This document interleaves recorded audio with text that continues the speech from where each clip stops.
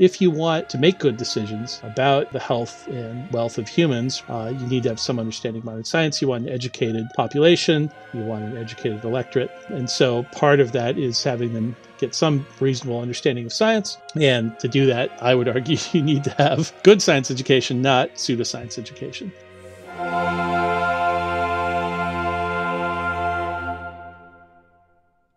Welcome to the Shape of Dialogue. Today I have Dr. Nick Matzke on the show. G'day, Nick.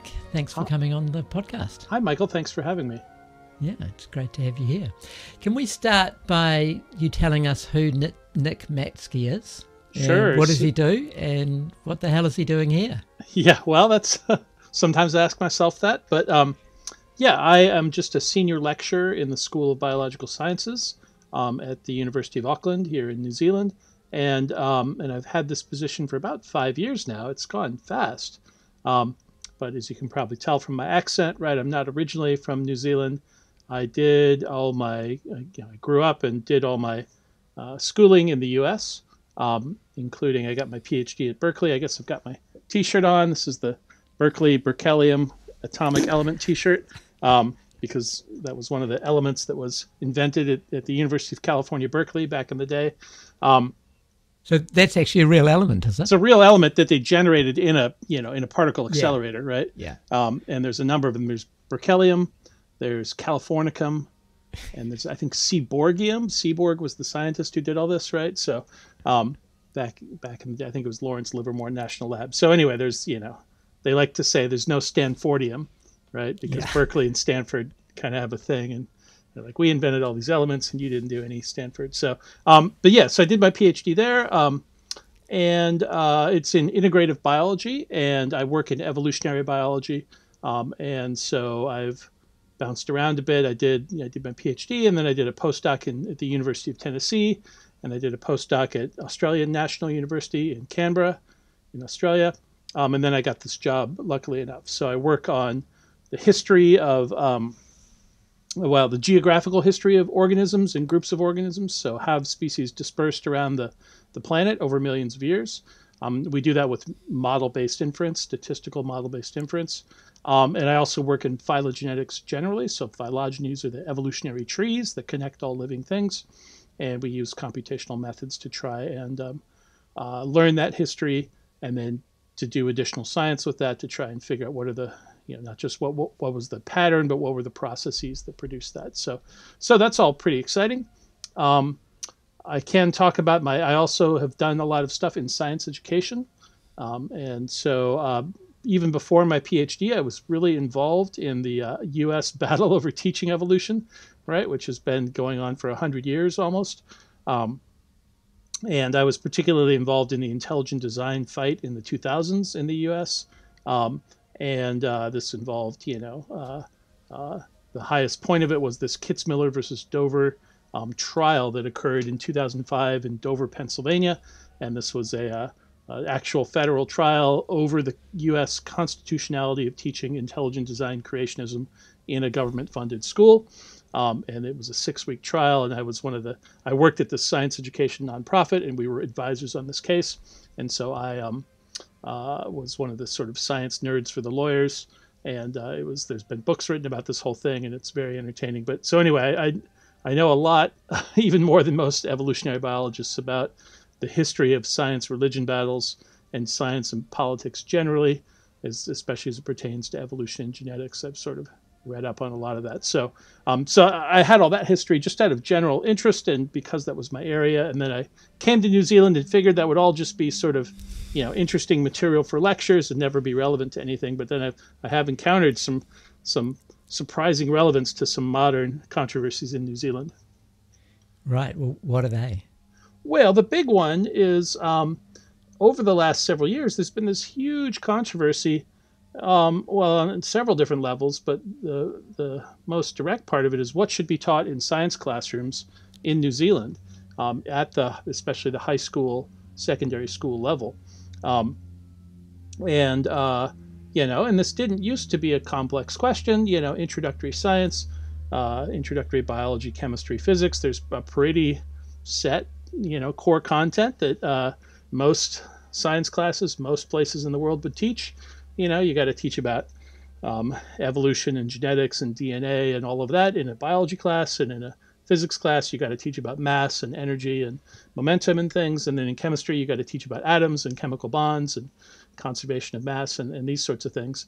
And so it was very, very surprising, and what moved me from, there's been a long-standing controversy in New Zealand about, or discussion about indigenous knowledge known as mātauranga Maori, right? There's been a controversy about that for a long time, or at least there's been a discussion about it for a long time. What is the relationship between that and science education?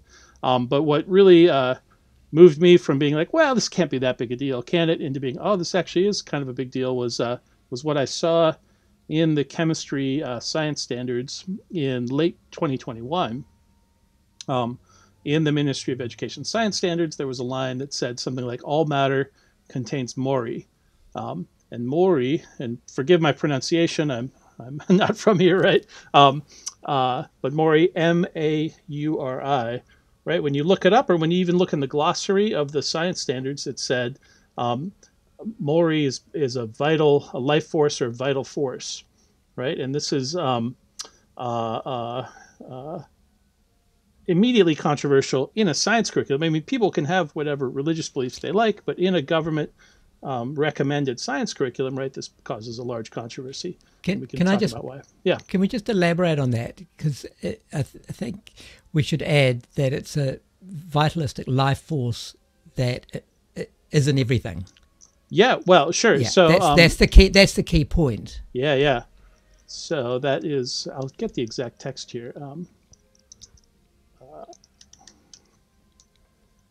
Yeah. So the concept of Māori, as expounded by people who are actual experts in mātauranga Maori, right, is this idea that everything has a vital force or a life force, right? So not just living things, as we would term them, rocks and stars and air and everything, right? Now, you can't work on that concept very much before you start to see it break down from a modern scientific perspective, because, I mean, what is the meaning of life in the first place, right? There are controversies at the edges of these things, but basically it's pretty simple. There's a big distinction between living things and non-living things in modern science, right? Living things essentially replicate, and there's a bunch more criteria you could employ, but things that are self-replicating, right, produce copies of themselves, are subject to birth and death, natural selection. Those are living things. Everything else is non-living. And the scientific view would say that, and this is not an arbitrary thing, it would say that the difference between those is that basic replication phenomenon. There's nothing else special exactly, because that replication phenomenon is, as shown by modern science, it boils down to just very complex chemistry, right? And so we have basically reduced biology to chemistry, and that was a huge and major foundational achievement of modern science. So you can disagree with that if you want. It's a free country. Everyone can believe what they want. But it's a big challenge to modern science to put a contradiction of that into a science curriculum, right? So it was extremely surprising to see it. And it moved me very quickly from being somebody who thought, well, what is there really to worry about? Indigenous knowledge doesn't seem like that big of a deal. Obviously, every culture everywhere has gained knowledge about their local environment, and they've developed skills for surviving and thriving in those environments. That's all fine. Is there really, and you want to put some of that in a science class? Okay, that's cool. That can be interesting to students. That might be especially interesting to students from certain backgrounds. That's all fine. And that's where I just assumed, in the common sense, if everyone was acting with common sense, you'd say, okay, well, that's where it's going. We don't need to, have a knockdown, drag-out battle about those sorts of things. Even if it's not exactly the way you would teach science in some other country, that's okay. There's a little room for different countries to do things a little bit differently. That's fine. So that's where I was. And then I read this stuff in the science curriculum, and it wasn't the only instance. That was the most dramatic thing, but there were a variety of other worrisome things in the New Zealand science curriculum that we saw in 2021. Just for context, do you want to articulate what those things are? What are they proposing to teach to children? So and this gets a little bit inside, but the short version of, because you'll have listeners from all over, New Zealand basically has a primary school system and a secondary school system. Secondary school is a lot like high school in the U.S. It's essentially maybe ages 13, 14 up to ages 17, 18. And secondary school, like most places, is where you would have your sort of specific science classes and things. The New Zealand curriculum, there's a lot of, the word curriculum doesn't necessarily mean the exact same thing in New Zealand, but the core thing for our purposes is that there are finishing exams under the government system. It's called NCEA, National Curriculum Educational Assessment, probably. And it has 3 levels, and level 1 is essentially sort of ages 15-ish, and then levels 2 and 3 are more advanced, and they are more for university entrance. Level 1 is more for, if you were planning to go more in a vocational direction, or you're going to finish school age 15, 16, and then go do a vocational program and work. That's sort of where level 1 ends. And so that's kind of your basic, exiting science. And then if you were planning to go to university or something else advanced like that, levels 2 and 3 are for that. So NCEA 1, 2, 3, they're a big deal because at the end of each year, students nationally do these exams, and some of them are graded or marked by their teachers internally, but some of them have external assessments. And those are the things that might qualify you for a particular program at university. So in 2018, just in terms of the background of this system has existed for decades. In 2017, Labour got elected, and that was when Jacinda Ardern came in as prime minister. And she was kind of a progressive icon, right? In 2018, this refresh of the national curriculum was announced, including a reform of the NCEA system. And this was based on, in part, a variety of workshops that had been done with communities around New Zealand. And one of the things highlighted in these commentaries was that Maori communities didn't feel that Mātauranga Maori was given fair status, wasn't given sufficient attention in the curriculum. So that was a piece of feedback they got. And on this was built. Just the curriculum in general, or the science curriculum? I think this was the curriculum in general. Right. So, and I had it up here. There's a whole. Because it's quite an important distinction. Yeah. Well, it was the curriculum in general. So this is the whole NCEA. Yeah. There are NCEA courses for everything, languages and everything else, right? But they did this national feedback process back in 2018, and one of the things they got was this. They reported was a desire for giving more status to Mātauranga Maori traditional knowledge, or indigenous knowledge would be another term. Which actually, can we just touch on that? Which, to be clear to people who don't know, is sort of it's a catch-all phrase for a whole set of knowledge, ranging from the spiritual, mythological, to the practical, to carving, to weaving, to catching eels, that sort of thing. Yep, it's all kinds of things, and that term Mātauranga Maori is apparently a modern term that attempts to codify this. And there's also I think it's not accurate to say that it's only traditional knowledge. Some proponents will say that it includes modern knowledge that's been developed by Maori, right, or built upon traditional knowledge, but now extended. And so, the borders of it may be a little bit elastic depending on who's talking about it. But that's become the term. Often you would compare it to, there's other terms popular in other countries, traditional ecological knowledge, TEK, or indigenous knowledge.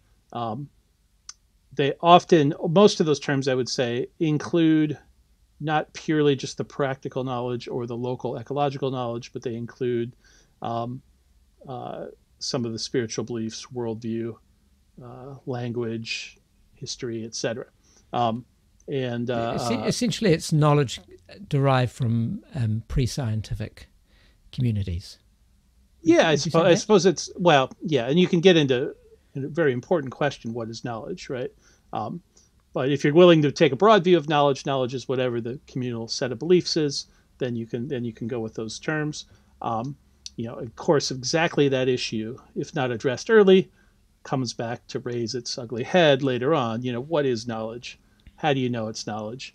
And you can get away with ignoring that in certain contexts, but not in a science curriculum, right? So that issue comes back up later on, right? But it's been popular in many places, especially often Canada is where you see this most prominently, or taking the lead.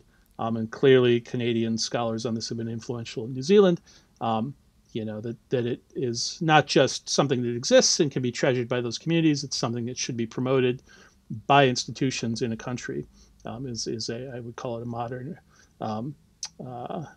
point, especially by activists on the left, I would say, especially by progressives. This has become quite a high priority. And, you could see a way in which all of this could work out reasonably well and not cause a lot of battles, right? But doesn't appear to be what happened in New Zealand. And a lot of it's because of the fundamental, as far as I can tell, failure to think seriously about what are you actually doing when this sort of topic encounters modern science, right? And as far as I can tell, it's still, I got to make a general comment on the New Zealand scholarly ecosystem on this area. It has failed to deal seriously with this issue. There's a lot of stuff published, but none of it is worth very much. I got to say, like, it is not dealing with obvious issues, right, about evidence and what is knowledge and how do you tell what knowledge is. Epistemology in the classic sense, right? There's a lot of political posturing and a lot of gestures, is my view. And a lot of confusion. When you're saying what is knowledge, I mean, I say have knowledge of, say, a mythological knowledge. So a certain god did this on to that other god. That is knowledge. But then there's scientific knowledge, which is actually based on scientific principles, and which, for want of a better word, is true. Where mythological knowledge is just a made-up story. Yeah, so, I mean, you can have knowledge of a myth, right? Yes. It is true to say that a myth exists or a legend exists, and you could accurately or inaccurately describe that, right? Just like you can say that you can have accurate knowledge of J.R.R. Tolkien's, works or whatever, like, but what we're talking about in science, the point in science is to have knowledge about reality, right? Well, going back to your T-shirt. Yeah. Berkelium, I mean, that is scientific knowledge. That is something that actually exists in the world. Yeah, it exists for microseconds because these these human-created elements decay very quickly. I know. They nevertheless, existed for a detectable amount of time. It's not myth. Well, and that's the whole point, right? Like, and I see a lot in New Zealand. I see a lot of wishful thinking, trying to have it both ways, trying to avoid controversies by fudging sort of conceptual clarity on topics. And it only works for a while, and then all those issues you swept under the rug can come back up once the conflicts start happening. Would you say it's trying to give scientific credence to something that's not scientific? I think yes is the short version. I think the reason this was pushed very hard into the curriculum. So we didn't finish the story. There was this 2018 curriculum reform. There was feedback that said we need more status for Mātauranga Maori, indigenous knowledge. This stuff was written up in they worked on it 2019, 2020, and the standards came out in 2021. The first drafts of the standards. And there's a whole detailed story about what happened specifically with the chemistry standards, where this Māori thing came in. We've got several drafts of them. The first draft was a pretty normal chemistry draft. I had issues with it in terms of it didn't seem very ambitious, but it had pretty much normal scientific content. The second draft from the middle of 2021 included this Māori is present in all matter, or all particles contain Māori was the phrase, as well as a number of other elements, right? The word evolution was kind of systematically replaced with the word whakapapa, right? Which in New Zealand, in Te Reo Maori, the Maori language, whakapapa is sort of a general word. It can mean heritage, inheritance, it can mean ancestry, right? It's kind of all of those concepts mixed together. Genealogy, isn't it? Genealogy, yeah. And so it means a bunch of those things, and I don't have a huge objection to if you want to say that evolution is a part of whakapapa in a sense, right? Because it is about genealogy, evolutionary relationship. But it's pretty clear if you do that, that's fine. But it's pretty clear that's not exactly what was in the minds of Te Reo Maori speakers 200 years ago, right? It wasn't really evolution. It was it's an extension of the language to do that. And I think you do lose something in science education if you remove the word evolution, right? Because that does mean something quite specific in modern biology, right? And there's even a tendency. It's a tendency in American schools, right, to avoid the E word, evolution, because people are trying to avoid the controversies that have resulted historically from battles about the E word, evolution. So it's a little disturbing to see that in New Zealand. And there were a variety of other problematic elements in this science curriculum. The bit about Māori wasn't just in the sort of text of the curriculum, it was in the learning matrix, right, which is what the basis of the exams is. So there was this question, are you really going to have a chemistry exam? And then you're going to ask students on the chemistry exam, like question 1, what are acids and bases? And question 2, what force, do all particles have, right? Right? Like it didn't take any kind of extrapolation to see the train crash that was coming, right? But we didn't find out about this until late in 2021, but it's clear that the science teachers in New Zealand objected at the time to the draft before it was public. And there were dozens and dozens of critical comments that were, done in the behind the scenes stuff at the Ministry of Education. And we now have access to the response from the Ministry of Education, which basically said the policy is equal status for Mātauranga Maori and Western knowledge, right? And they basically said, Western knowledge or Western science? I believe the overall policy is Western knowledge, right? Because this was about didn't use the key term for the overall policy behind all of this. So in the NCEA curriculum reform that was, and now you can see it in the 2019 documents, there were 7 principles about how the reform was going to occur. And some of them were pretty normal issues like, we're going to keep NCEA level 1, we're going to change this and that. But point 2 was called mana orite, right? And mana orite, it was mana orite, equal status from Mātauranga Maori. Right, and they meant Mātauranga Maori, and I believe Western knowledge was the overall thing. Now you can see there's actually, and then Western science. So if you take that and put it in science, it's equal status for Mātauranga Maori and Western science. The term Western science has caused its own battles because if you say science is Western, well then one point of view would say, well, that just means science is it's just another culturally specific point of view, and every culture has their own thing. Yeah. That's one possible implication. On the other hand, it can turn the other way and say, oh, the Westerners are the ones with the science, and everybody else doesn't have it, and that can be insulting in its own way. But those two things go in completely opposite directions, right? Yeah. Who are you helping and who are you insulting with those phrases? So Western science eventually got dropped as a term as well. Yeah, well, just on that, I did a whole podcast with Stephen Pinker. Oh, yeah. And, essentially... what he says, and to me, I completely agree. There's no such thing as Western science. It's just science. And also, a big bugbear of mine is this, concept of Western knowledge. There's just knowledge. Yeah, it's all very problematic, right? As Stephen said, everything has to come from somewhere. Yeah. Knowledge is knowledge, and in a sense, it doesn't really matter where it comes from or who came up with it. Yeah, well, I basically agree, right? It all depends. Like, you can argue that there's such a thing as Western literature or Western politics or something. and maybe those are knowledges, and maybe, you know, that in that sense there's Western knowledge. But yeah, science is supposed to be universal. That's the whole point, right? I can be Chinese and read War and Peace, and be totally in love with Tolstoy. Yeah. You know, I'm a musician. There is such thing as Western classical music. Some of the greatest proponents of Western classical music are Asian. Yeah. And so and the fact that your, you know, the accident of birth doesn't preclude you from taking part in knowledge from other peoples. And so yeah, it's just a bit of a bugbear of mine. I can't. Yeah, well, I think those are reasonable very points, right? It's yeah.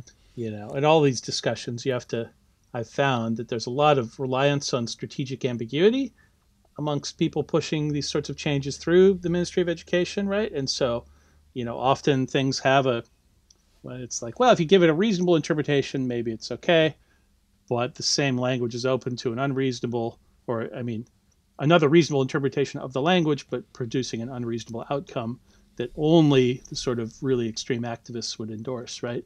Right. And that usually can cause lots of other damage to other things. So yeah, so there's a lot of pieces there, but yeah, the overall policy, right, was this mana urite, equal status for Mātauranga Maori, and this is clearly a response to the feedback, in a sense that at least one section of the feedback said we need more status for Mātauranga Maori, and even then there would have been a way to enact that policy that didn't cause big controversies, right?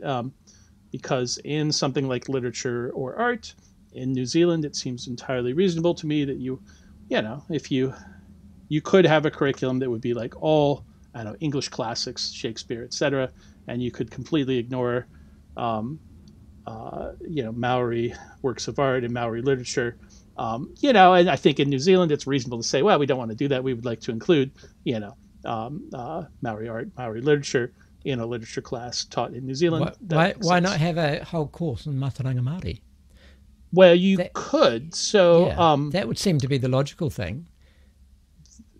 Well, yes, and those who wanted to do it could do it, and those who didn't. Yeah, I mean, where does this go in the high school curriculum, right? Is a question. Like, I don't have a strong opinion. There might be a way to pull this off. And then who would teach it is yet another question, right?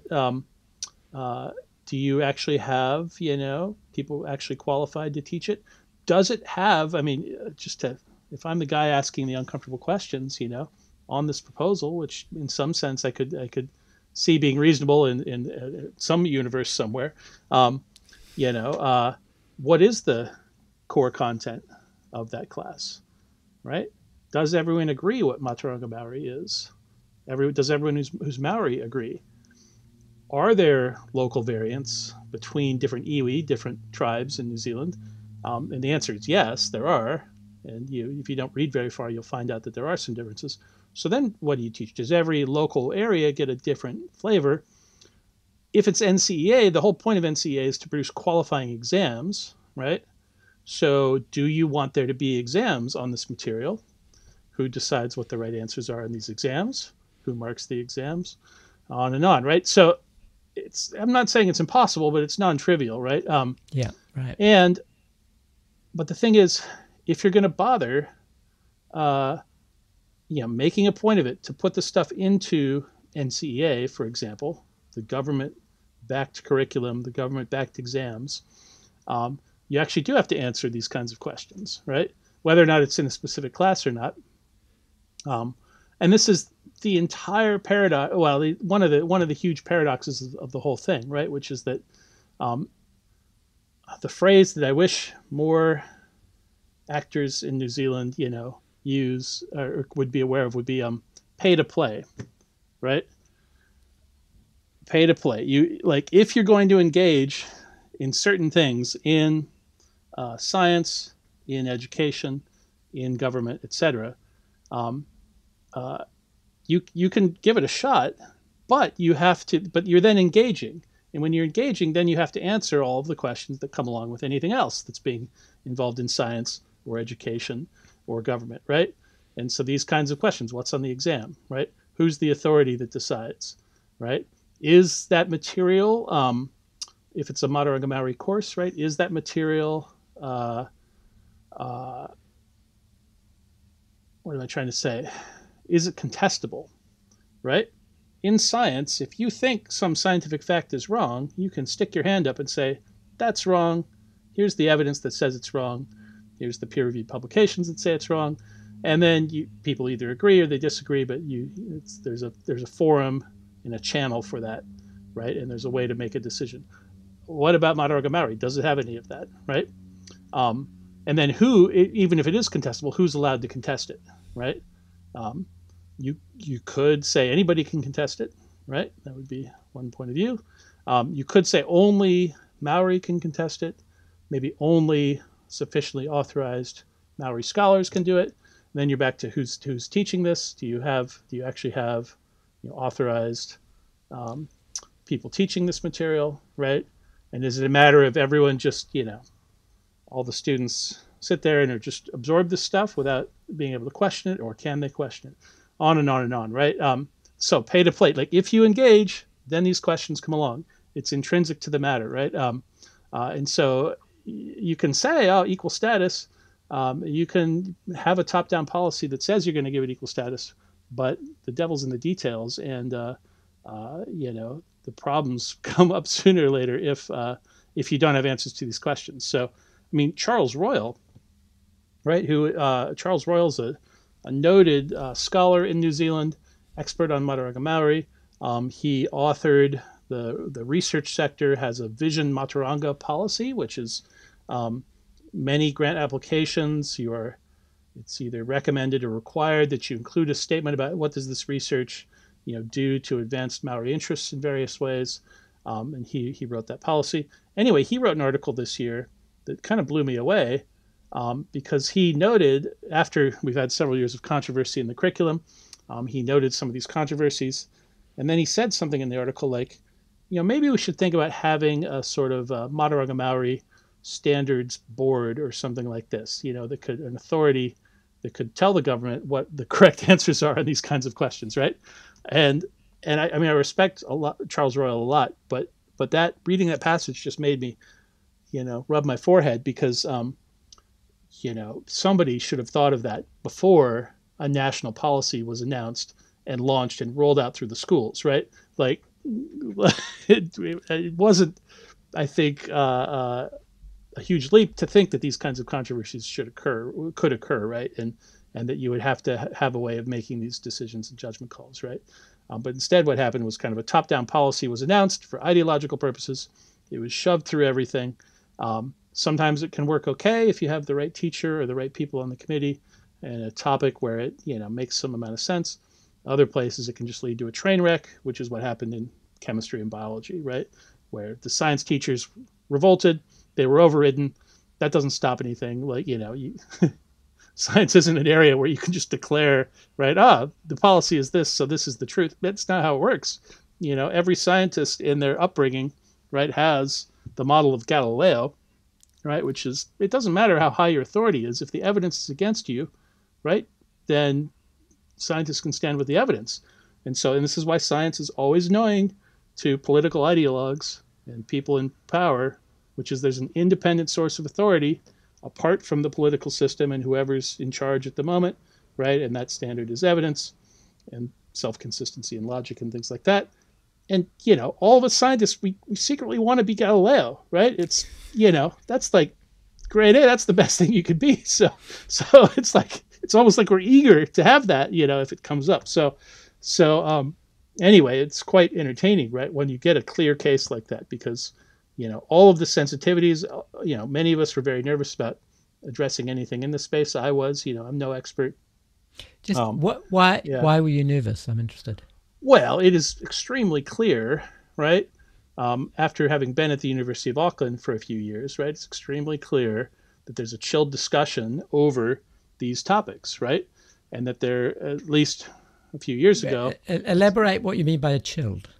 Well, you can see the fear in the eyes of the administrators when this topic comes up, right? Just as a gut feeling thing. You can see obvious controversies and obvious discussions that any scientist would raise if they were just operating on their own recognizance, you can see those discussions avoided, right? And these are just general issues. What are they scared of? Well, I think they're scared, and this is a little bit like a lot of other recent controversies in academia, right? There's a politically correct point of view on something, and there's a risk of getting mobbed, right, online, or getting harassed by administrators or whatever for having the wrong view, right? Or just getting negative reactions from colleagues who have signed up to whatever the politically correct view is, right? So there's a number of topics like this. Gender is one, to some extent. The trans issue. Yeah, that's an obvious one, right? Maybe nuclear energy, GMOs are a little bit older topics, right? Race is a huge one, right? And cancellations of historic figures has been a hot one that I've been a little bit involved with because some evolutionists have been on the hot seat, right, for sins of the past. Anyway, on these kinds of topics, I would say that the kind of progressive consensus became very hardened in the last few years during and after the Trump presidency. And there was a real, reaction against Trump, legitimately so, but it created a real hard edge to a lot of these issues, I think, and made it such that if you stuck your hand up and said, this bit of what you're saying doesn't really seem to make sense, at least a few years ago, you could get your head bitten off, right? And so, and there was an extremely famous example of that in New Zealand, right, which was the listener letter controversy of 2021, right, which I'm sure you're quite familiar with, but just to review it very quickly. So I mentioned that we found about the Māori in chemistry thing in late 2021, but all of that was preceded by what happened around, I think it was July 2021. 7 professors at the University of Auckland wrote a letter objecting to the bit that they saw that was problematic in the developing NCEA curriculum. And it was this equal status language, right? Equal status for Mātauranga Māori language. And the language they objected to did say something specifically about, I think, equal status for Mātauranga Māori and Western science, right? And so they wrote a letter to the magazine, the weekly magazine, The Listener, and the letter said, it was only 300 words, but it basically said, science isn't Western. Science has all kinds of cultural sources, including the Arabic world, Chinese world, ancient Greece, et cetera, et cetera. And it said equal status doesn't make much sense in this space, right? And they said, there are places where there certainly is knowledge that could be considered scientific in terms of local ecological knowledge, in terms of skills, navigation, skills of Polynesians and other famous examples, right? But they had some line, I don't remember exactly what it was, but it essentially said, but this doesn't add up all the way to, science, I think it was Mātauranga Māori falls short of what can be deemed science. Yeah, could fall short of what could be deemed science, right? Which is, there might be ways to say that more diplomatically, and there might be, if you get all into the sort of limited set of examples that are some things that you can sort of treat well in science, right? That those bits are science. And I think they basically would acknowledge that. But yeah, that overall statement, right, was caused a huge controversy, right? Now, the controversy included, 1,000 or 2,000 New Zealand academics, mostly, writing a response letter, right, condemning them. On that, I got Stephen Pinker to go through that. Yeah. And you can see that in my episode with him. Yeah. So I'm sure Stephen Pinker, right? And he was, it wasn't a glowing, it wasn't a glowing commendation, report on what was said in that letter. Yeah, well, sure. From Stephen. Well, I imagine he's been, Stephen Pinker has been in the kind of skeptics community for decades, right? And the skeptics community, this is usually scientists, academics who have, who make a point of it to point out pseudoscience or other problematic intellectual claims out there, right? Mātauranga Māori in science is not the first case where these sorts of battles have occurred. There's the whole creationism thing. there's been controversies in North America about indigenous knowledge claims, which, sometimes are these unproblematic things like we talked about, but sometimes are, drastically at odds with what modern science says, right? There's one about, how long have humans been in the Americas, right? And that has moved some over the, more evidence is accumulated that maybe the humans were here somewhat earlier than scientists originally thought. But there's no way you can say humans have always been there. But there are traditional beliefs that say they were always there, been there forever, that kind of thing. And you just got to tell it like it is, according to the best evidence of the day. And sometimes that can cause controversy. So, and there's a variety of other things like that. So anyway, I believe, so one of the letter authors was Michael Corballis from psychology at the University of Auckland. And I believe he had a long relationship with Steven Pinker in terms of one of them mentored the other one, something like that. And so I'm sure Steven Pinker paid close attention to that. Mike Corballis, since passed away.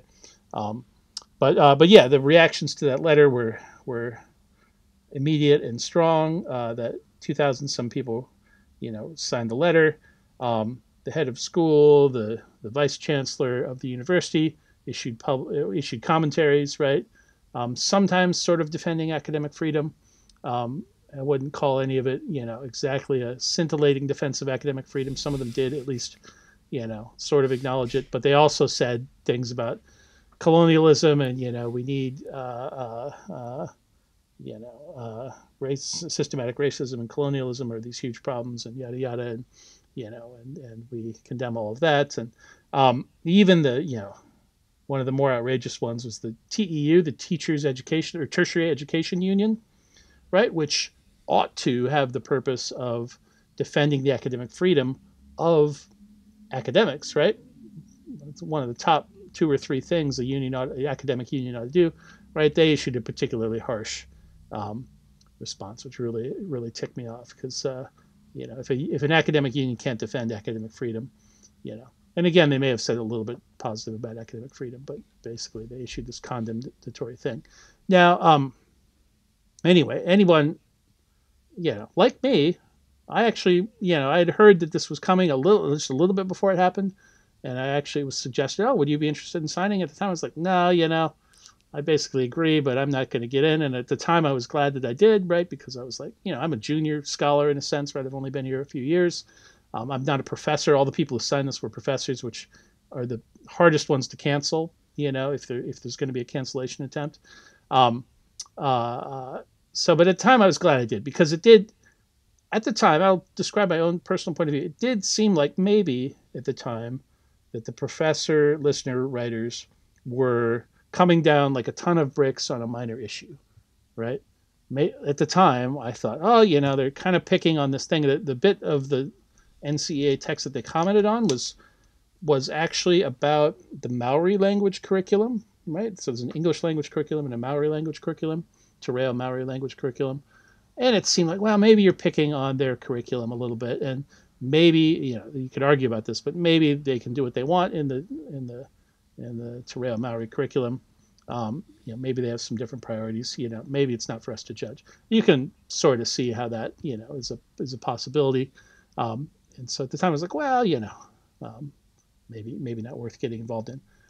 6 months later, we find out about the Maori and chemistry thing. We discovered that this policy wasn't just for the Maori language curriculum.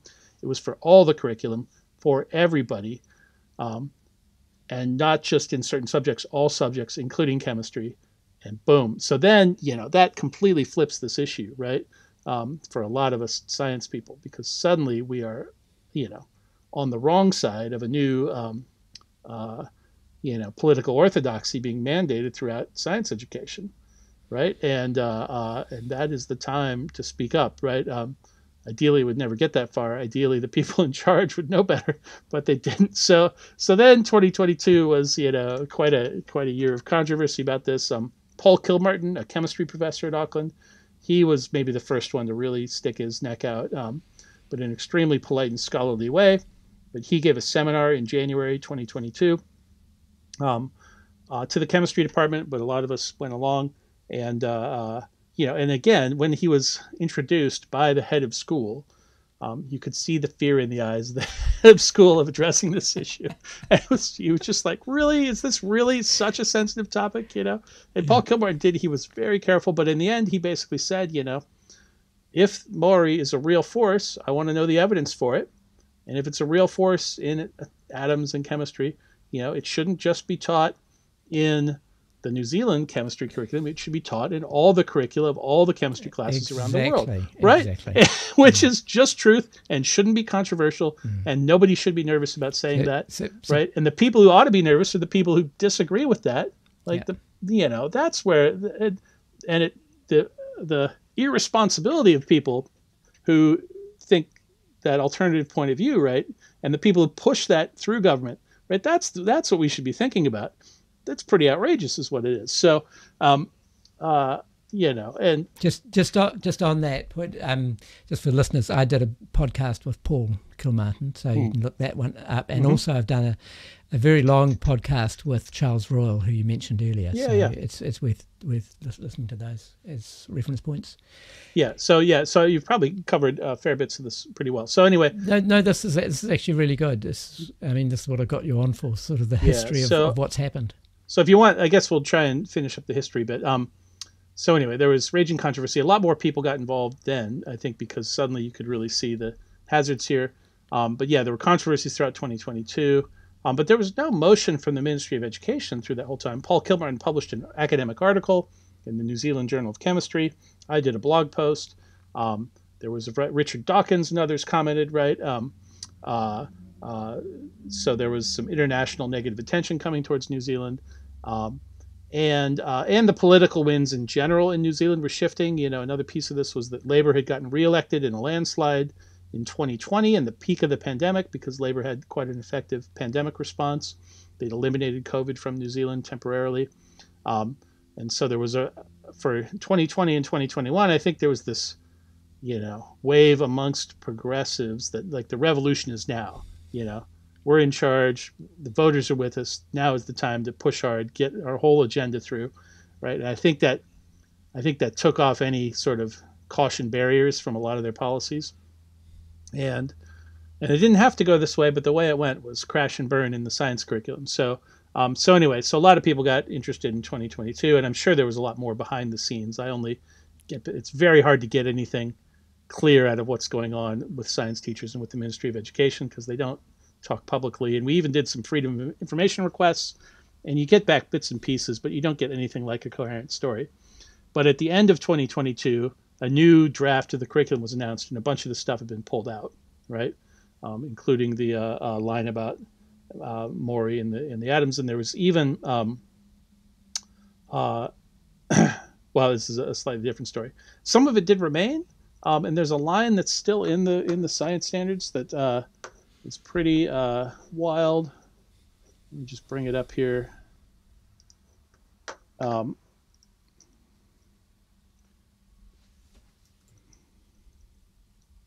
should have had it ready to go. So there, in the same document that took Māori out of the main chemistry curriculum text, there's a bit that says, consider how the physical properties of matter are affected by the relative strengths of interactions between particles, atoms, ions, and molecules. All right, so it's sort of weird language, but it's basically basic chemistry stuff. But in the further discussion part, it says, revisit the concept of Māori, referencing giftofthegulf.org.nz, which is a kind of a conservation organization. And it says, this learning can sit beside learnings in atomic theory, right? And this is a new bit that was stuck in when the old stuff was taken out, right? So this learning can sit beside learnings in atomic theory. If you click on that link, it's got a pretty detailed presentation of, I would call it the spiritual view of Māori in the context of conserving, regions, but it still basically has life force and everything. Well, can I actually read? I've got it here. Yeah. If you click on that link, you get what is Māori, and it says Māori is the force that interpenetrates all things to bind and knit them together, and as the various elements diversity, Māori acts as a bonding element, creating unity in diversity. Now, I'm just a humble ex-music teacher, but to me, that is just gobbledygook.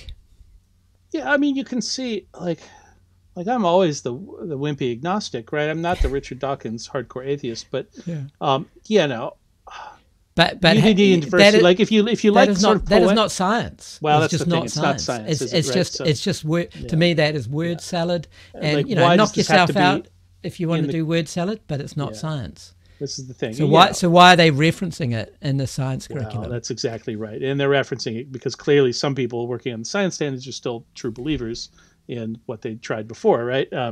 And people from the top maybe overruled them and took it out, but then somebody stuck it back in as the, who knows? But that's the obvious interpretation. So where are we up to now? So in essence, we've had this instantiation of non-scientific concepts into the science curriculum.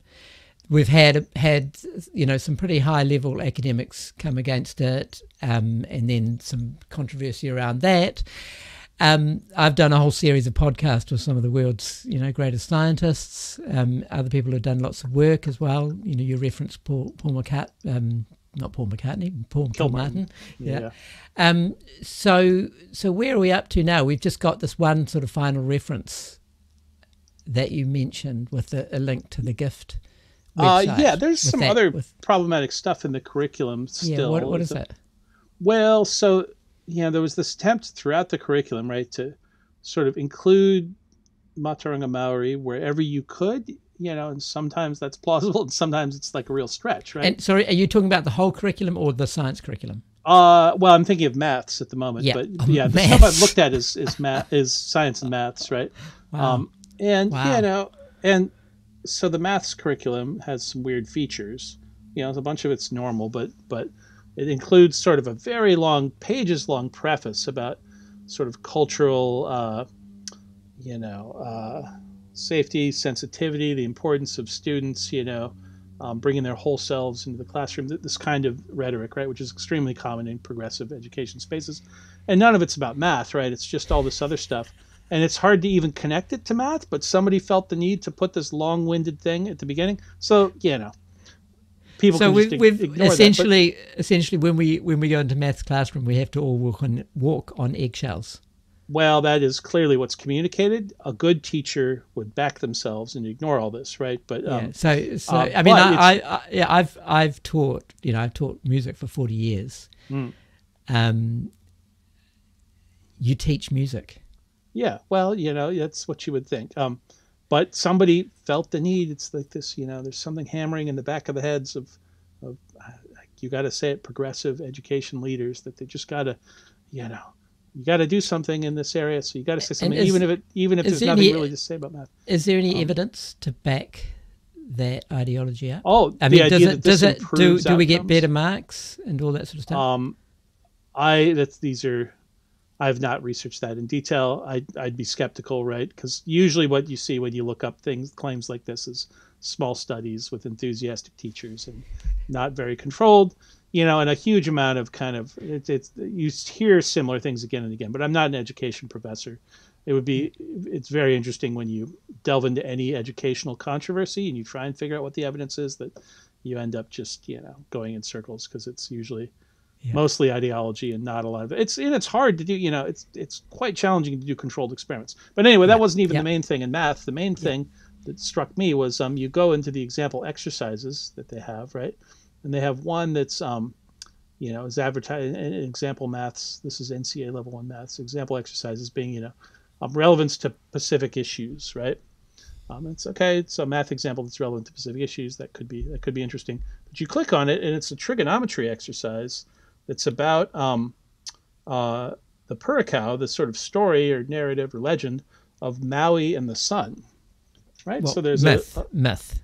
Well, this is in the maths curriculum, but but for listeners who are unfamiliar, there's I guess, fairly famous legend, right, about Maui, a hero who slowed down the sun by tying a rope made of flax. Made a rope. He and his brothers made a rope out of flax and tied down the sun, and somehow or other that slowed down the passage of the sun across the sky, so that they had longer days to do their work and stuff, right?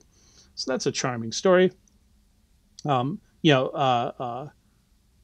this exercise has students doing trigonometry on it, right? And students are supposed to work out, how much flax and rope did the brothers have to weave, and how long did it have to be, to tie down the sun, right? And think about this for a second, and what do you do with this? Like, if everyone agreed that this is just purely a legend, and everyone and it's essentially a silly story, right? Like, maybe everyone could have a good sense of humor about it, right? And be like, yeah, okay, whatever. It would be like doing a exercise on some work of fiction, right? And you say, okay, well, if the sun's 100 meters across, and if the sun's not the temperature of the sun, if the sun is, just a sort of a hot rock, and then you could figure, and the sun is, 1 kilometer above the land surface. Well, then you could do the trigonometry exercise, right? But none of those assumptions has any bearing on reality, right? And there's further issues. If you take, the only way this makes any sense is if you assume a flat Earth cosmology, right, where the sun comes up over the edge, so Maui and his brothers can voyage to the edge and catch the sun when it's coming out of the pit or whatever, right? And so what do you do with this? And this is in the sort of exercise, doing maths for an important relevance to the Pacific peoples, right? Like, but you're setting up this thing that if anyone, I'd be surprised if anyone actually does this exercise, but because you can just see the chaos that would ensue, right? But amongst other things, right, is like either you have to treat it as a very silly story and just write it off as being, okay, this is just a silly legend. But of course, that contradicts all of the other rhetoric about equal status for indigenous knowledge and treating all cultures with respect and everything, right? Or if you take it seriously, you end up shooting yourself in the foot in a different way, because you end up telling a completely impossible story, right? That's at variance with all of our knowledge of the sun and the earth and the distances and the sizes and everything. And you end up just disproving it in a dramatically throwaway, right? I compare it to doing it's like assigning students an exercise on Noah's Ark, right? Well, how many animals? I was going to say exactly the same thing. What happens if we put Jesus in there, or or the Holy Trinity in a math exercise? Yeah. So how many animals on the Noah's Ark? An even or an odd number. In a world where everyone's chill about that, I suppose it could be sort of entertaining, but this is exactly not a chill area, right? My point would be if they instantiated the Noah's Ark into the math curriculum, in an example, there would be an enormous uproar. Sure. Annoy everybody, right? Yeah. Yeah. It wouldn't just be us. Yeah. It would be everyone else. The skeptics, the fundamentalists would be annoyed. Anybody who takes their own... all the progressives would be hard out against it. Oh, well, sure. They would be annoyed too for their own reasons, right? Yeah. So, but in this case, this is recommended. It's still on the New Zealand government's Ministry of Education, NCEA website, right? And I've raised it, and you don't get much out of people. They don't want to engage on the issue. But so who have you raised it with? Oh, just on Twitter, basically, and and talking to people. But I could, and this is the thing. I still debate how much am I going to engage on this issue, because I can have my opinions. I can do a few podcasts, but how big do I want to make this, right? Like, because it's already just following it and doing a little bit eats a lot of time, right? And I do have other things to do. Let's address why is it important that we spend time talking about this. Why is it important? What actually goes into the science and mathematics curriculum? That's a great question, and it's important because science is important in modern society, right? All of us, like literally physically, our actual lives. The reason most of us are here is because of scientific advances, right? And most of the modern conveniences we have and many of the modern problems we have, right, are a result of technology based on science, right? And so, it's like Carl Sagan said back in the day.